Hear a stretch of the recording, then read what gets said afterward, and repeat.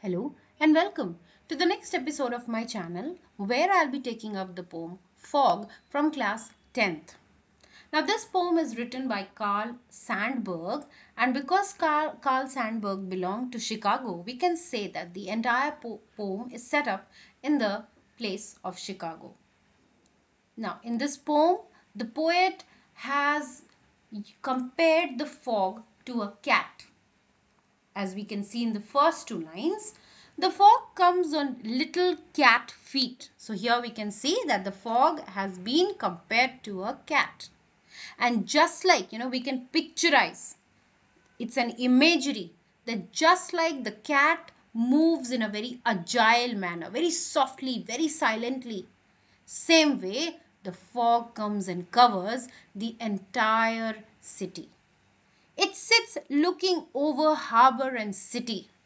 Okay, so here fog has been compared to a cat who quietly comes and sits and looks at the people around. Here, similarly, the fog comes and covers the entire city, entire harbor and the city on silent haunches and then moves on.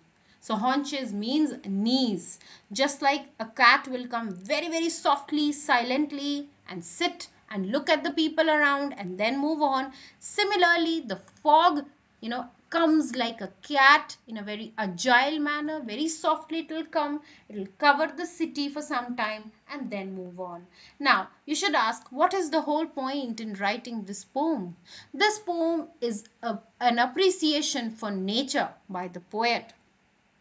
The mundane day-to-day activities, the boring day-to-day activities are made a little colorful, a little interesting because of these natural phenomena. So here poet shows his appreciation for nature through the fog which comes and covers the entire city and then quietly moves on.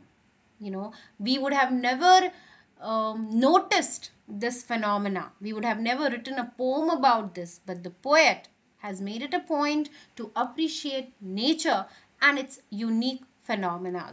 So this is phenomenon. So this is the poem all about, and this is the summary in which the poet compares fog to a cat. And what are the poetic devices? We have metaphor. Fog is being compared to a cat. Okay, here throughout the poem we see a lot of feline characters like silent haunches and how it is coming in little cat feet. So all these are metaphor. Okay, so I hope you have understood. And on is repeated thrice in the poem. That is a repetition. Thank you, and do like and subscribe